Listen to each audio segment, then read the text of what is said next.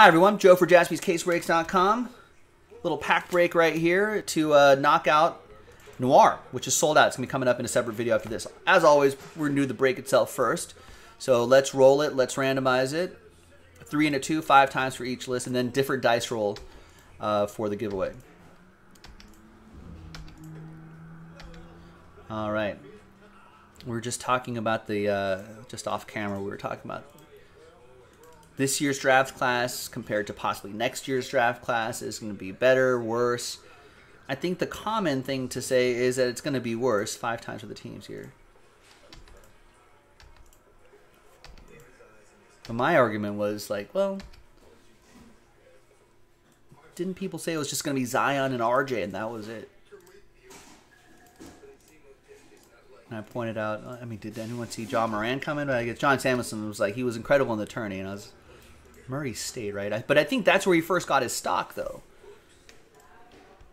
I don't think anyone saw him coming before the tournament. Did they, John? I don't remember John Moran saying before. I don't watch a lot of college sports, but Travis with the Grizzlies, Jeremy with the Pelicans. That's interesting. Maybe a little pack break. Could be a surprise here. This year's draft class will be better than this upcoming draft class, FSL saying.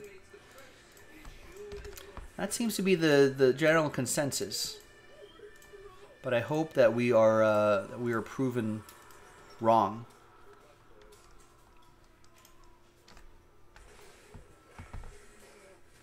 It's been a while since I've seen a pretty just completely dead draft class. I want to say that every year there's at least been 1 or 2 people that people want to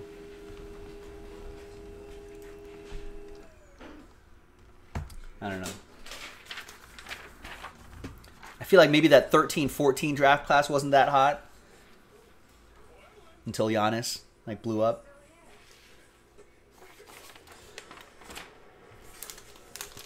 Yeah, it'll be interesting to see what the fallout is going to be from the pandemic, FSL, from COVID, so with people not playing in the tournament and how that affects them. Oh yeah, the Mummy was terrifying. When I first saw this, couldn't sleep for days.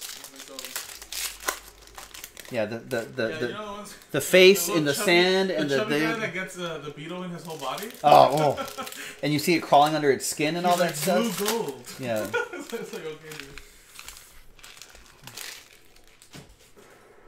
Oh, that guy's dead. Brendan Fraser and Rachel Weisz is in this too. She's pretty easy on the eyes. Rachel Weisz is married to... Nice, John Morant. Daniel Craig. Or Ray Fiennes. Base John Morant. Not bad, Travis. Should cover the spot.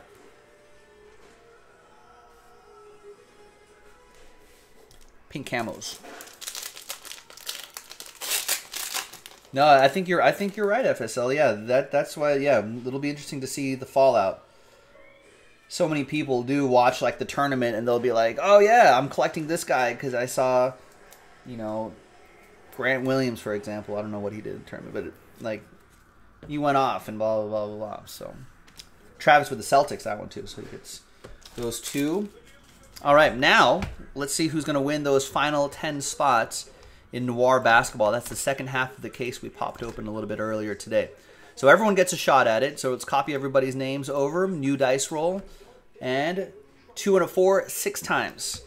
Top 10 after 6. Good luck. 1, 2, 3, 4, 5, and 6.